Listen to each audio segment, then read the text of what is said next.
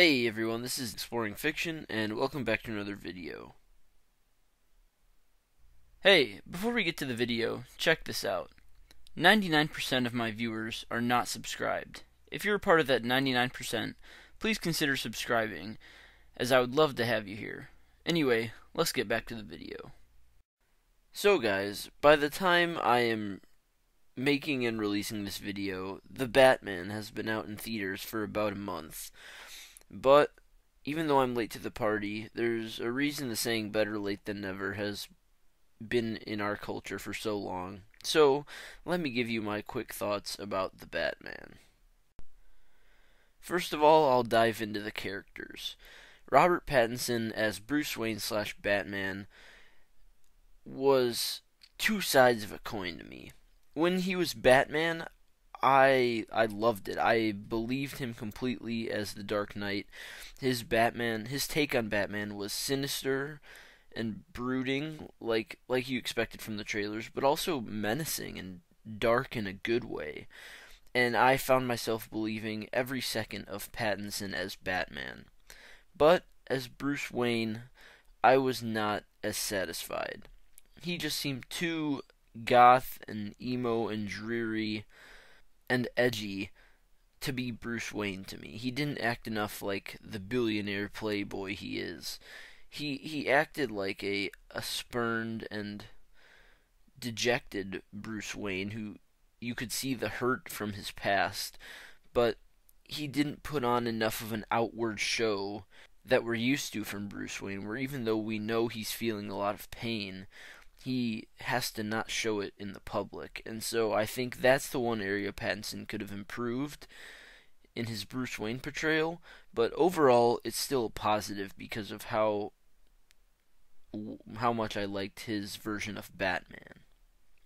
Andy Serkis as Alfred was great for me in the little time we had with him.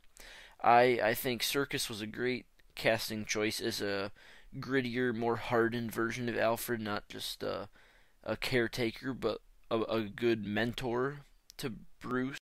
Zoe Kravitz as Catwoman was good as well.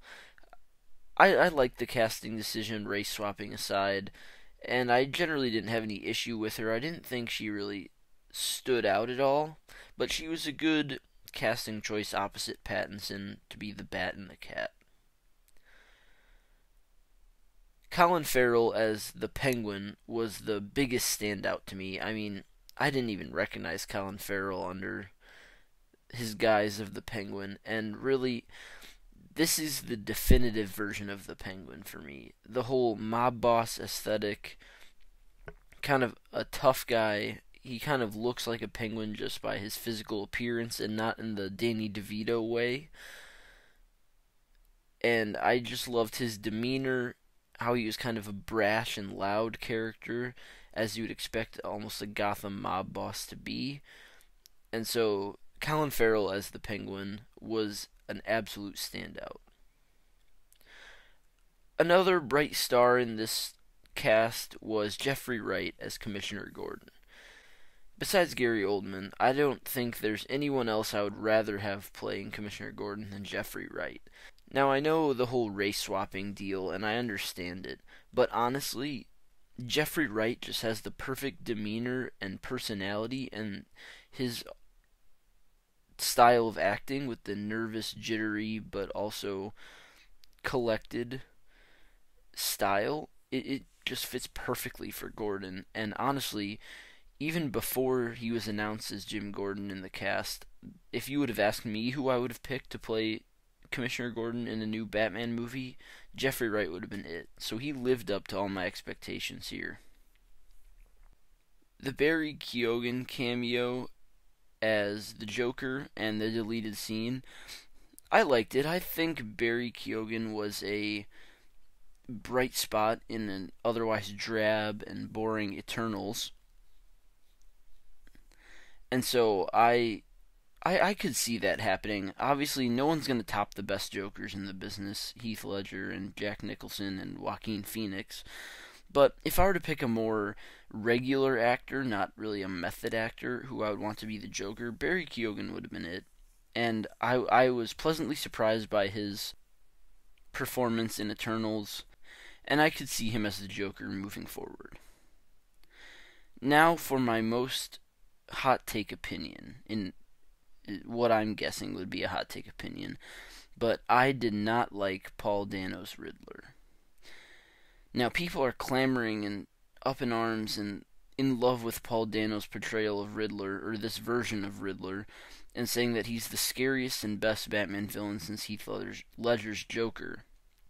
But I just do not agree. Whereas with Heath Ledger's Joker, I was scared because of the performance, and you really felt like this character was crazy and menacing and intimidating because of the mystery and just the ruthlessness behind him. When it comes to Paul Dano's Riddler, I was more cringing and almost laughing.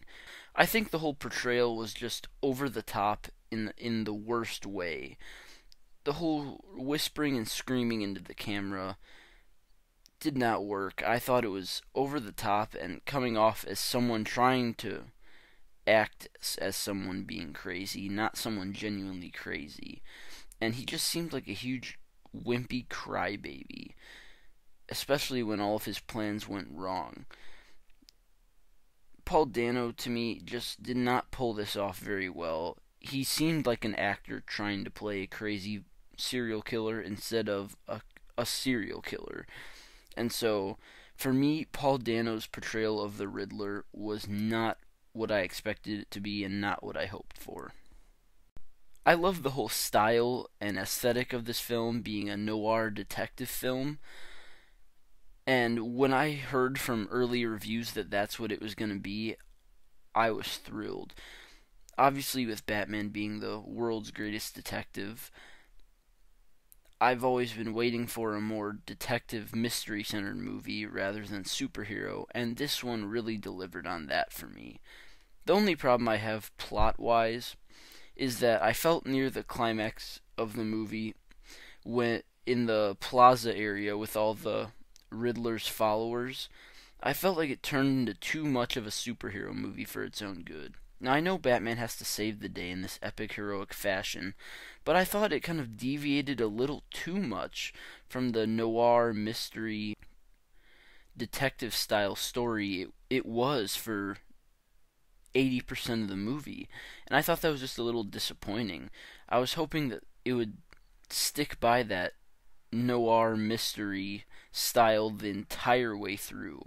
So while I don't really blame the movie for doing the usual superhero route at the end, because that's what most mass audiences want to see, and that's how superhero movies are trending these days, I still kind of wish that it had just stuck to the grim detective story it had been the whole time and resolved on a lower scale. Not exactly lower stakes, just not as much spectacle, superhero spectacle, as it was given. So that might be a strange gripe, but I just had to throw it out there. And finally, the last thing I'll really say before I do my little summary is that there did seem like there were a lot of endings and things tacked on to the end of this film, but it didn't really bother me too much. I had seen that a lot in early reviews of the movie, that it felt like it dragged on too long at the end, and while I think they could have cut some of the ending scenes, it didn't really bother me all that much. So guys, to kind of summarize it all,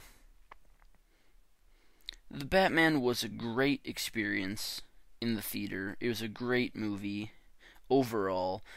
The aesthetic and tone and Pattinson's portrayal of Batman really did it for me. And Colin Farrell as Penguin and Jeffrey Wright as Commissioner Gordon were great side characters who really made this movie pop and come to life. Paul Dano's Riddler was a big disappointment to me personally, just because I felt like his acting was too over the top and not convincing in the way he wanted it to be. And overall, the climax of the movie felt a little too mainstream, mainline superhero instead of noir detective. But other than that, I can't think of too much that really disappointed me about this movie. I think it's definitely one of the top 3 or 4 Batman movies ever made.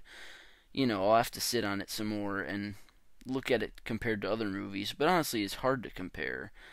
So, guys, I do recommend Matt Reeves' The Batman. If you haven't seen it already, go see it. And if you have seen it, leave a like and comment and let me know what you thought about The Batman. Subscribe if you're new here.